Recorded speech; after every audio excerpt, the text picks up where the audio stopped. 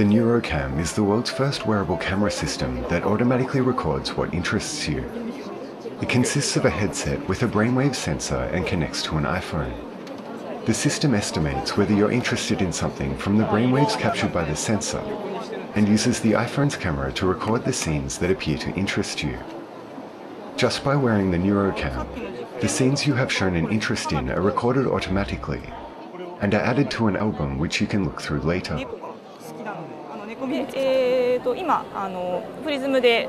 iPhone のカメラからそのまま私の見ている視線の先のものが映るようになっているんですけれども、その映ったものを iPhone の画面に映しまして、まるで私の頭の中が今見えているような状態になっているかと思います。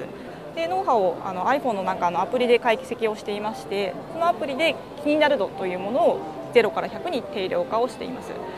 60を超えますとこの数字が赤くなりまして自動的にレコーディングが始まります。5秒間の自負動画というものをアルバムにクリップをしています。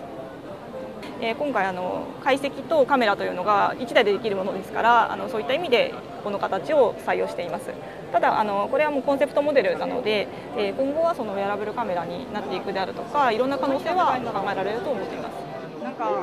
The neurocam arose from the NeuroWare project, which is involved with items that use brainwaves and biosensors, like Nekomimi, which works using brainwaves.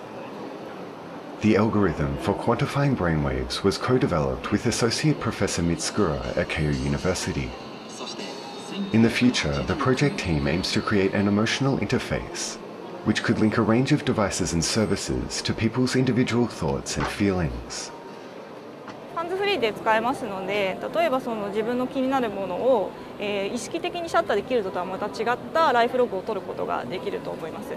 で、あと B2B 向けとして例えば店舗の棚で気になるものは何でしょうであるとか、あとはそうですね都市開発で皆さんの気になるところはどうでしょうとかいうことを位置情報つきますのでマッピングしていくことができます。そういう使い方が可能かなとは思っています。Dig Info News